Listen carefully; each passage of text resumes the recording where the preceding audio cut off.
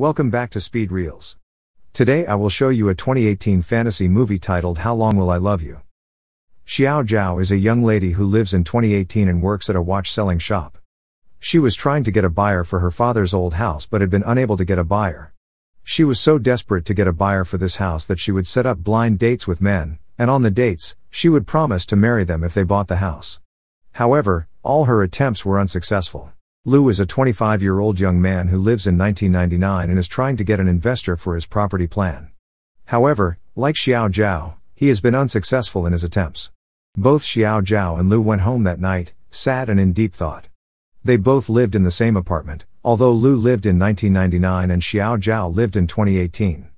However, something happened that night that would change their lives forever. Strange things started happening to both of them. What Lu was doing in 1999 started to interfere with what Xiao Zhao was doing in 2018. Also, what Xiao Zhao was doing in 2018 started interfering with what Lu was doing in 1999. They both didn't understand what was happening and soon, they both went to bed and fell asleep. Unknown to them, their rooms merged that night, and they were in for a surprise the next morning. The next morning, Xiao Zhao threw her hand around lazily, and it landed on Lu's cheek. Both her and Lu were surprised. Xiao Zhao started beating Lu to get out of her house as she believed he had broken into her house. Soon, they came to realize that somehow, their rooms had merged, but they still believed that it was only the wall separating their rooms that had vanished. However, rain started falling on Xiao Zhao's side of the room while it still remained sunny on Lu's side. This drew their suspicions, and Lu opened his side of the door that had also merged. Xiao Zhao followed him and discovered that she was in 1999 as things were a bit different. To confirm their suspicions, Xiao Zhao also opened her side of the door, and Lu also discovered that it was 2018, 19 years after the current year he was in. This made them realize that somehow, their doors had become time-traveling portals. They then tried to open the door together, but it made their rooms merge more. Lu quickly went to rescue his property plan design that was in a cupboard squeezing between their rooms and, in the process, threw away some flowers that belonged to Xiao Zhao. Xiao Zhao told him they were important to her and rebuked him for throwing them carelessly. She also wanted to get a framed picture she had taken with her dad when she was little, but discovered it had broken and her dad's face was missing. It made her sad, but Lu saw that the date on the picture was 1999 and suggested that they go and pluck the flowers from the garden in 1999. When they wanted to go and Xiao Zhao tried opening the 1999 door, everything began to shake like an earthquake was happening, and it made them realize that each of them couldn't open the door for the year that they weren't living in. Lu then opened the 1999 door and they headed to the garden. It turned out that the garden was in Xiao Zhao's father's house, and she saw her little self playing with her dad. She tried to get closer, but the earthquake with a heavy wind started again and Lu had to drag Xiao Zhao from the place. They went back home and Lu begged Xiao Zhao to open the door to 2018 so he could see his future self, but she told him he could search for it online. This made her realize that she could try calling her dad from Lu's phone since he lived in 1999 and she collected his phone. As Lu tried to search for himself online and Xiao Zhao tried to call her dad, their rooms continued to merge further again as the laptop and phone glitched, which made them stop. Later that night, Xiao Zhao introduced Lu to the new things they could do in 2018. He was surprised that, despite how poor she was able to afford an assistant who was actually an AI on Xiao Zhao's phone. He made her tell the AI to get them food, and soon, a man came to deliver noodles to their house. Somewhere in 2018, a scientist was explaining a mysterious triangular space to a rich man. The triangular space was on the Earth's surface. It made ships and planes disappear whenever they passed through it. He explained that the triangle actually transported the planes and ships to another universe through a dimension. The scientist then said that, using magnetic force, they could merge two dimensions and create a passage that would make it possible for someone to travel 19 years into the future. However, the passage would be for a limited time and the person who had time traveled must not meet their future self, or else there would be instability and the passage would be deleted faster. Unknown to the scientist, the rich man wanted to travel into the future so that he would be able to steal a technology from the future and monopolize it in 2018. Meanwhile, that same night, Lu asked Xiao Zhao what had happened to her family, and she explained everything to him. She told him that her dad died when she was little in a drunk driving accident and the car burned to ashes. The only thing they could get from the accident scene was a keychain, which Xiao Zhao has kept with her since then. The next morning, Lu and Xiao Zhao both went to their respective workplaces. When Lu was at work that same day, he was in the toilet when he heard his supervisor and a coworker hatching a plot to steal from their boss. However, Lu mistakenly made a noise and was discovered by his supervisor, who then told him he'd invest in his property plan if he didn't expose them. Lu's supervisor told him to sign an agreement so he could give him the investment, but Lu refused and said he couldn't. His supervisor then threatened him that he should get ready to quit as he was not really performing well on the job. Lu was concerned about the boss as the money being stolen would render him bankrupt, but Lu's supervisor gave him 2 weeks to think about it before making his decision. Xiao Zhao encountered her friend and former classmate at her own workplace. She had to pretend like she was rich, and that she was the owner of the shop to deceive her friend into thinking she was doing well. Her friend then invited her to a dinner at her house so she could meet Xiao Zhao's rich husband. She didn't know what to do, but she soon thought of a plan.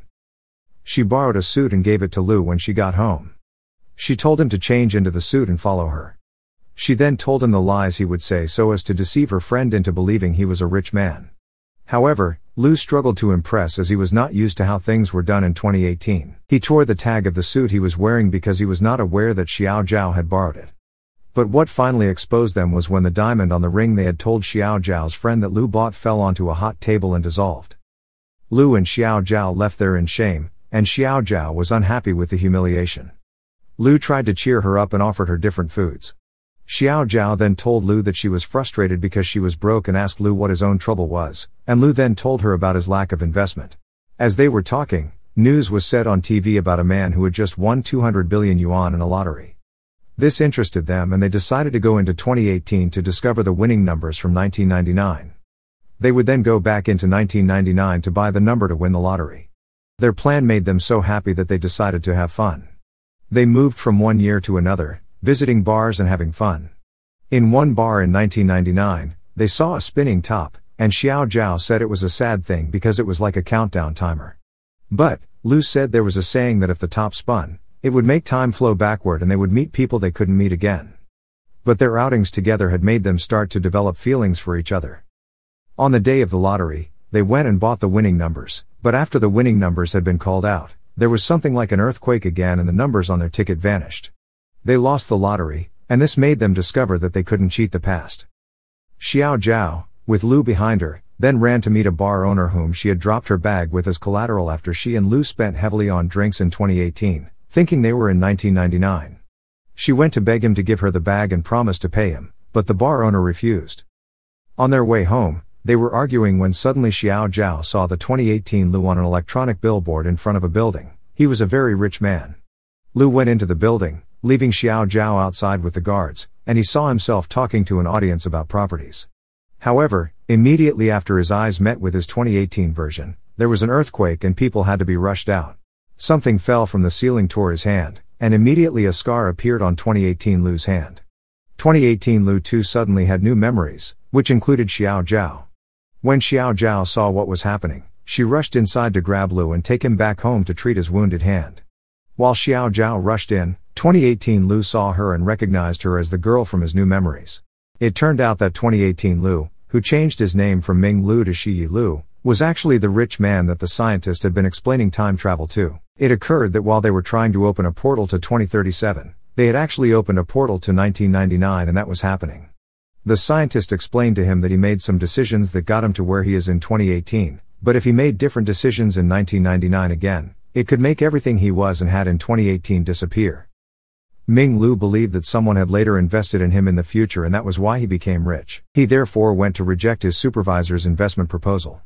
His supervisor, however, gave him a break to think about it as the boss was already in the office. The boss had heard that the supervisor was doing some shady deals behind him and had come to question the supervisor. Shiyi Lu went to meet Xiao Zhao at her workplace and invited her to a dinner with him. At the dinner, he told Xiao Zhao that she was hurting Ming Lu as she was making him take different decisions than the ones he had taken initially. He explained that it could lead to Ming Lu's disappearance.